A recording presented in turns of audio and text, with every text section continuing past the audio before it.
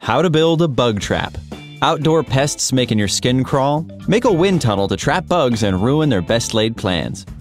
You will need a 4-inch diameter coffee can, a can opener, a ruler, a felt tip pen, metal shears, a screwdriver, a small motor, super glue, a light socket, a blue light bulb, a ruler, perforated hanger iron, a lamp cord, scissors, wire strippers, electrical tape, a clean, empty plastic jug, an electric drill and drill bits, a hook eye, 5 nuts, 4 3/4-inch bolts, pantyhose, and rubber bands.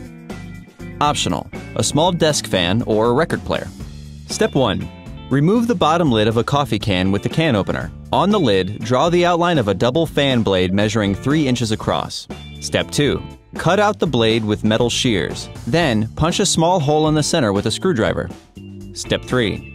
Slide the blades onto the shaft of a 10 to 20 watt 120 volt AC motor that runs at 1500 to 3000 RPM. Secure the blade to the shaft with superglue and bend each end at a downward pitch of 30 to 45 degrees, so the motor's rotation causes downward airflow.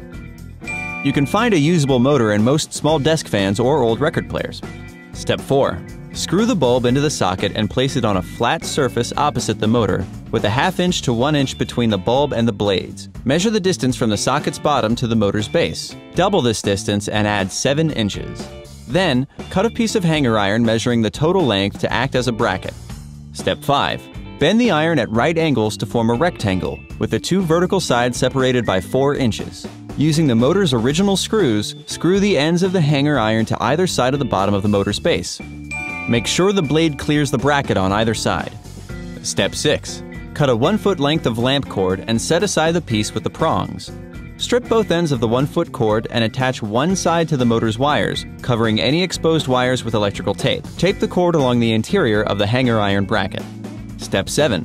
To make the light cover, cut off the bottom of a 5-inch diameter plastic jug at a height that exposes 1.5 to 2 inches of the bulb. Place the socket on the cover and mark 2 holes for bolts. Mark a 3rd hole in the center and a 4th close to the edge for the lamp cord with prongs. Step 8. Drill the 4 holes in the cover. Then slide 12 inches of the lamp cord with prongs through its hole in the cover. Strip the cord's end, separate the wires, and touch one to each of the socket's hot terminals. Step 9. Touch the wires from the piece of the lamp cord that's taped to the bracket to the hot terminals to form a circuit between the motor, socket, and wall. Tighten the wires against the terminals with a screwdriver.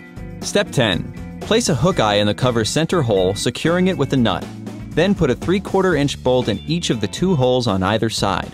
Place the bracket and socket inside the cover, sliding them over the bolts and securing each bolt with a nut. Screw in the bulb. Step 11.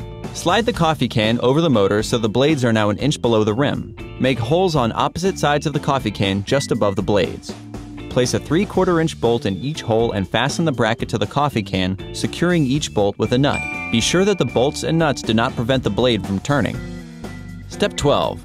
Cut an 18-inch long section of a leg of undamaged pantyhose. Turn it inside out and tie a knot at one end. Slip the other end over the bottom of the coffee can and secure the nylon to the can with rubber bands.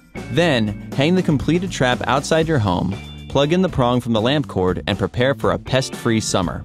Did you know? In 2007, British scientists discovered fossilized remains of a bug, the giant sea scorpion, which measured 8 feet long.